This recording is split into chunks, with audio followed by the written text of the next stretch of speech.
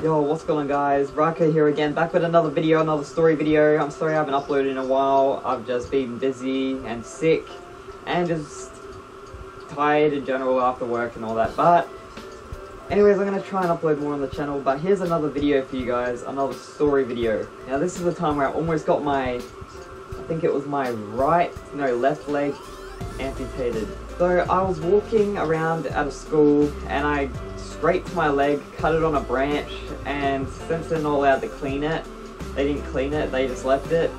About a couple weeks later, I was having really weird symptoms and pains in my leg, and all of a sudden, in hospital for 2 weeks on a drip getting antibiotics, because I apparently got something, I got a thing called osteomyelitis. It's a very, I think it's rare, I'm not 100% sure, but it's like a infection or something that goes into your bone, and it really affects it. I almost had to get my leg amputated. They didn't know what was wrong with me.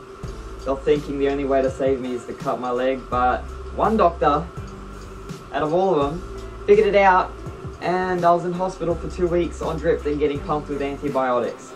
So, guys, learn your lesson. If you get scratched by a branch or anything, do not leave it, because you don't want what I want, because you could lose a limb and that would be very bad, and that's over a little scratch, a tiny little scratch that happened from a branch.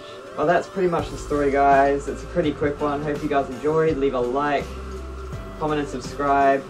I was in a lot of pain as well, but that was years, that was a long time ago, like years ago. But if you enjoyed, leave a like, comment and subscribe, and I'll see you in the next one. So yeah, peace out.